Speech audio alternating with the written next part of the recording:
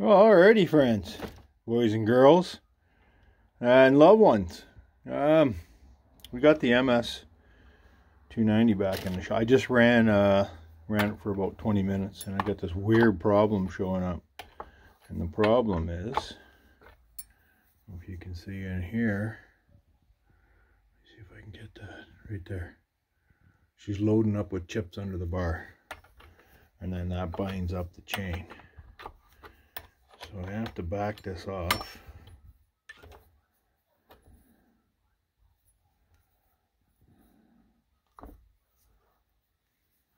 In order, I think I loosened that too much.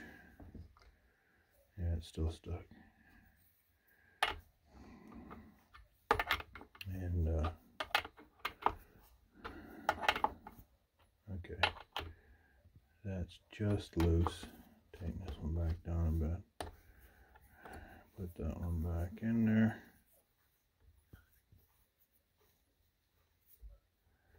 And I'm drawing the bar back.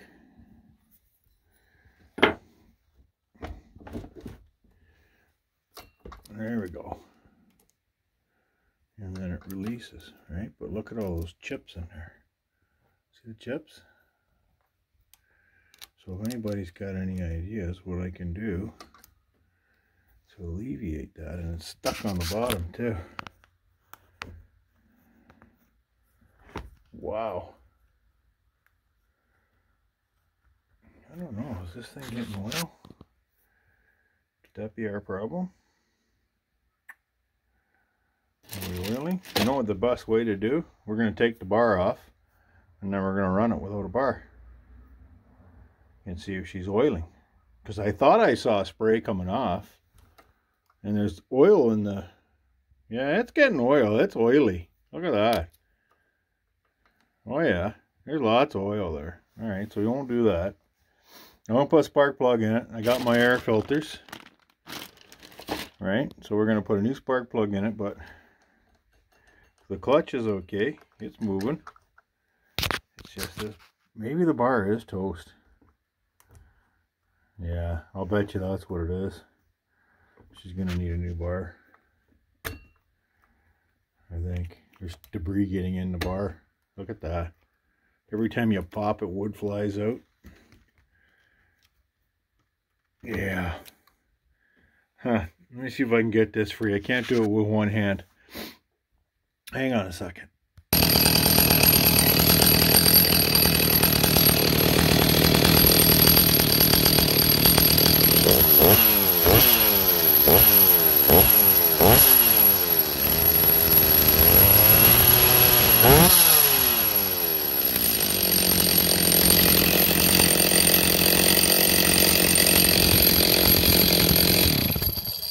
Alright, well, I think we determined it is not the oil pump. It's flowing like it's pouring out, which is good. But that nose sprocket, I'm going to show you something. What I did was I drizzled some oil into it. And if you don't like the fact that I'm not using a tripod today, too bad. And I ran it up and down on the wood like this to get it to roll. And it rolls, but it's got a couple of stiff spots in it. I don't know. I'm probably looking for a definitive answer on whether or not the bar is toast. It runs good, but I think there's a bog every once in a while, and it might be related back to this issue with the nose bar. And it's not a motor bog, it's a load bog. So I'm going to put it back together, run it some more in the pile, and then we'll see where we go from there. Maybe I'll set up the tripod, and then we'll do that. But it is flowing good amount of oil, so I know the oil pump's working. Everything seems to be okay. So I'm not 100% sure what's going on. I ordered some oversized dogs for it, just for the heck of it. And those will be coming in. So let's get the spark plug changed and the air filter, and we'll go from there. Alright, and then we'll see what happens with the MS290 that I bought on Marketplace. It is cutting wood fine. No issues there. Like I said, just that little bog. And I cut some big stuff. Full width of the bar. So the air filter change is pretty easy. What do we got here? As soon as you have the tool. I seem to put my tool down. There it is. So let's do all this with the tool, because when you're out in the woods, that's what you're going to be doing. So there's the air summer winter device. Now I'm going to wash this air filter, obviously, because they are washable. And I'm going to wash it in some probably dish soap. And I don't have compressed air in the shed, so that's why I'm not blowing it down. But let's just say you're out in the bush, and I know you forgot to bring your air compressor with you, and you don't have any compressed air, so you can't blow nothing out. So then what you're going to do is you're going to have to put in, let's say you want to put in, you have 2 air filters, you got to swap out air filter for your cleaned one. So let's just say that's going to happen. So guess what you don't have? You don't have compressed air. So you got to do this carefully. Ooh. Yeah, that's plugged up. And let's just wipe this down because we can. Sorry. Again, I'm not doing this with the tripod today because I'm not set up, and it's too hard in this little shed to do that. So while we got the air filter out, let's pull out the spark plug. Because I know it was a used plug because I put it in there when I bought it off the gentleman.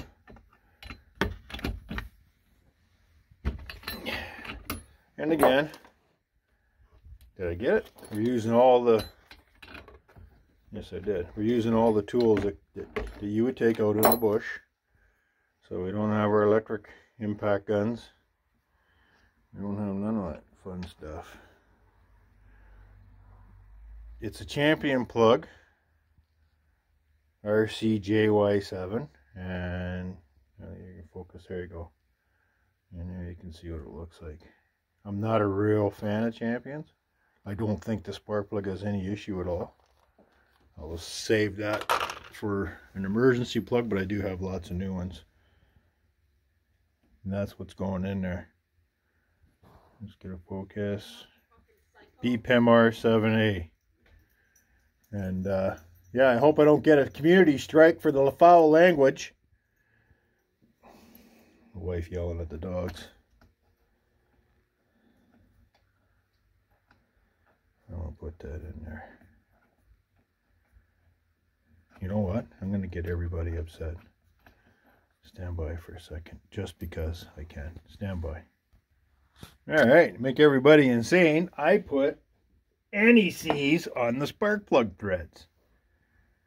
Can you see it? Where is it? There you go. Because that's what I do. I know you guys are all going to go insane. Tell me I can't do that. While I'm screwing that in. That's what we're dealing with.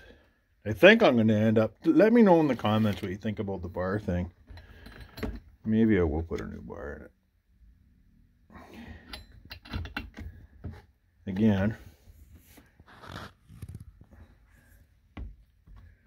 I'm just doing this with what I have. Now it's got a gasket in it, and that spark plug. There. So I know I've compressed the gasket, which is what you're supposed to do.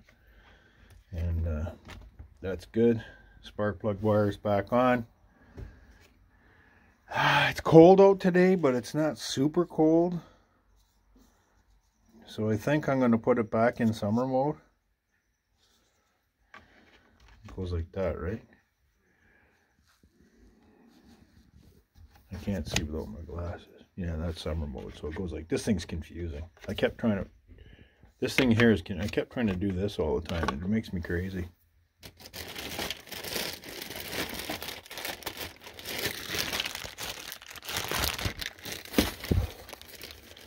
Yeah, like I said, I kind of like this air filter design. It's not too bad. Captivated bolt nuts, I guess. Barrel nuts in there. I don't know. Stihl come out with some pretty cool stuff every once in a while. But does it fit? I'm gonna tell you a secret. This is not a steel part. Oh, look at that. Now, right down in there. Here, let me take this back off. See that port? Right there?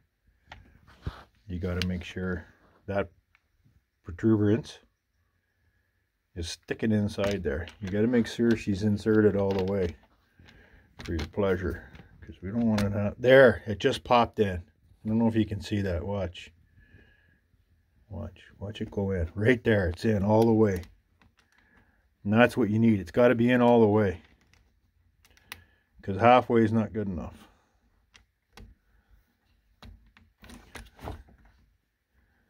And then that's a matter of angle. I think I'm on there.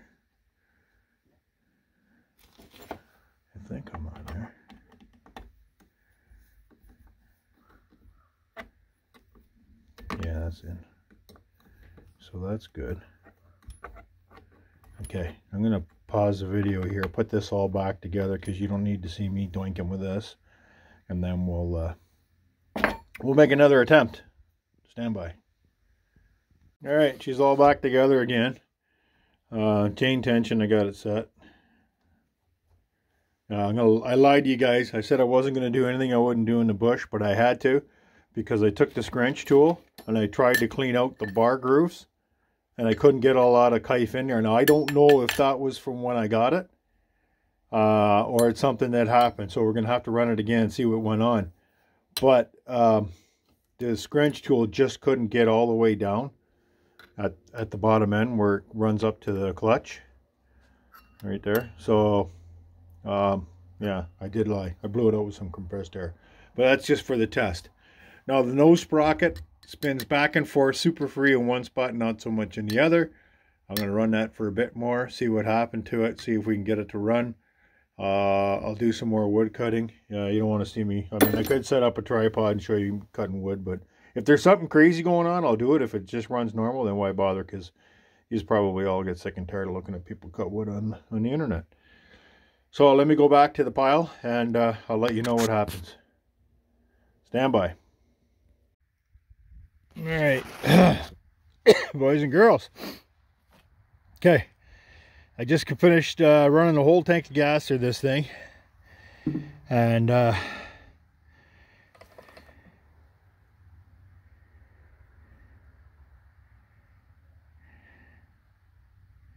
chain tension, I tweaked it.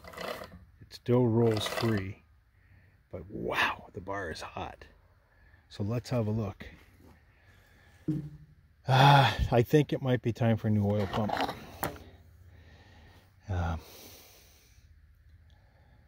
What are we into this thing now? 200 and what I got into it? Filters. Let's say spark plug. So we're into it. I bought a chain, but I didn't use it, and I can use it for either saw, so I don't count. I guess it's just a spare. So we're around 225, I think, give or take. The new air filter helped it run better, I think. Sometimes this stuff's anecdotal, right? You don't know 100% for sure. It just feels that way, and you go with your feel. Let's see what we got. And this was right heaping full. And it is just about completely empty.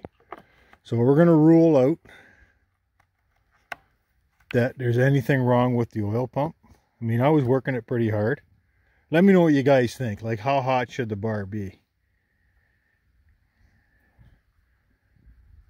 And the heat seems to be pretty even. But it did use the complete tank of oil with a little bit of reserve. Not much, though. And there, I don't know if you can see down the hole. The gas tank's empty, so I'll get some gas. Okay. I don't know. We're looking at the oh, I'm out of breath. Look at the wood. There's the splitter. We gotta do some work on it. I gotta get this wood put away. I mean, I gotta get some wood cut for the winter. And You know, this stuff isn't 100% dry either. I mean, I got dry ends. You can see that here, but it doesn't go deep. They don't dry that well when you leave them in a log, right? You guys know that. So, I mean, some of it's checked up pretty good, but I'm going to keep cutting. I didn't know that. Look at that. You could actually grow Bud Light in a log pile? Wow. I didn't know that. Look at that. Somebody must have dropped a Bud Light seed and it grew. Amazing. Anyway, I'm going to keep bucking through this. So what the plan is, you guys, is to get this spot cleared out so I can put a new row of wood in. So I'm going to get all this wood cut and bucked, get my next row in right with that tree. You can see my skids are ready. I'll come out here because I want to move that stuff away. I had 2 more rows last year. That's where my big log pile was. If you go back to when we first moved in, there was a big log pile where the gravel is.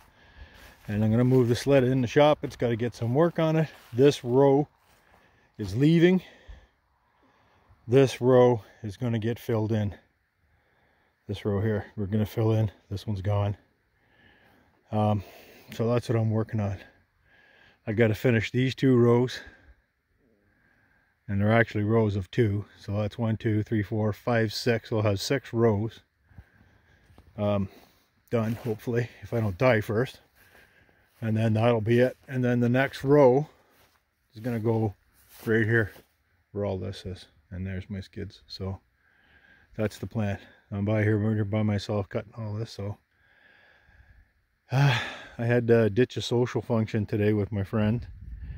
And but I got nobody. Jake's working a crazy shift and this has got to get done. So, and we still got burns to do. I got to switch over to tractor. I got the back all as leveled as it's going to be this year. Knock down a couple more shitty trees. Oh, sorry, crappy trees. And this is where we're at. Okay, so summary. The MS290. I think it's still okay at the price point that we're at with having to put some parts in it. I can't count a spark plug because it's a wear item. What else? The air filter, meh.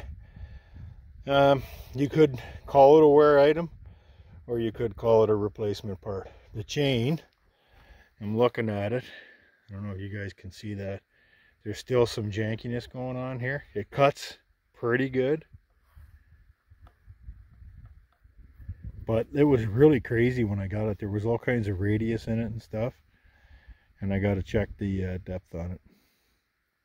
So I'll do a chain sharpen on it. But not today. I'm going to finish up. And yeah, there's the crack in the case that we knew about. So far it hasn't migrated. I don't know if I might trickle some, trickle some JB or weld epoxy. I don't know what this plastic will take epoxy. But yeah, anyway, everything else seems to be decent. So I'm going to call it a win for now. I'm not really going to complain about it. It's doing the job. This is tank number 3 since I bought it. I put 1 tank of True Fuel through it, clean up the carburetor, and it helped tremendously. And this is my 2nd tank of AMSOIL Sabre gasoline mix. I'm not going to lie, I did mix it 50-to-1. And I know it's recommended 100-to-1 for that product. That's what it's designed for, but I'm still a little bit old school in that point. I love the AMSOIL products. But given the cost of a saw, I don't know. Maybe I'll try it. We'll see. But right now, this is what I'm up to. This is what I've done. You see I could been in both piles. The pile's getting smaller. But I'm going to keep cutting at that and make some more room. So I'm going to close this video by telling everybody thank you for subscribing. If you're new to the channel, welcome. If you're returning, welcome back. This winter, we're going to have some projects in the shop. So we're going to see how that goes. I still got to get the insulation guy. I don't know if you guys can see that. Sorry, I'm a little bit off tangent. I need insulation bad. Anyway, that's what I'm up against. we'll see you guys soon. Like, subscribe, ring the bell, come back, and see how we progress. Update on the rabbits. They're doing fine at Jake's house. They're no longer here. I'm going to work on cleaning up the shop. I just got to get ahead on this wood project. I'm way behind, so I got to stay on that, and then we'll get on to some projects. But okay, again, let's get a shot of the old MS290 Facebook Marketplace Super Saw. We're calling her a win. Thanks. See you soon. Bye bye.